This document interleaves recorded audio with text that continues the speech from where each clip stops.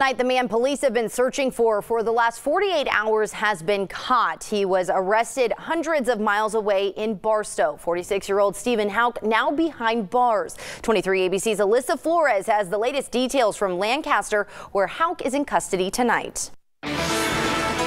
After over 48 hours on the run from Los Angeles to Bakersfield and eventually Barstow, that's where law enforcement finally caught up with Stephen Houk hiding inside of an empty rail car. Tonight, he's behind bars here in Lancaster.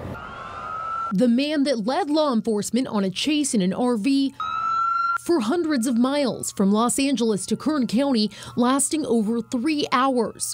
Finally caught 2 days later in Barstow. Los Angeles Sheriff's Department says Houk was hiding inside a compartment of an empty rail car in a Barstow rail yard when detectives from the Fugitive Task Force arrested him without incident at around 4:30 Thursday evening.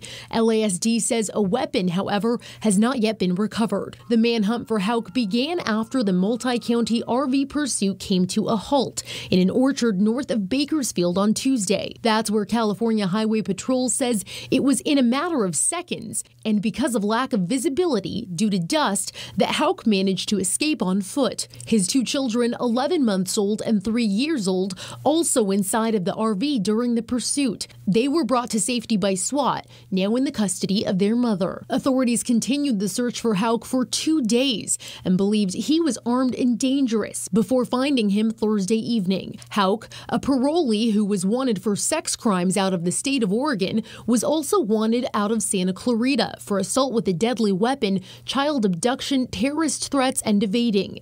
Thursday night, Houk transported from Barstow to the Lancaster LASD station, where he has been booked for several charges, including kidnapping, assault with a deadly weapon, criminal threats, and domestic violence. 23 ABC spoke to Houk's sister, Edwina Jack, who says she's relieved his capture was not deadly. Well, I'm glad it didn't come down to him being killed, but he's still a marked man.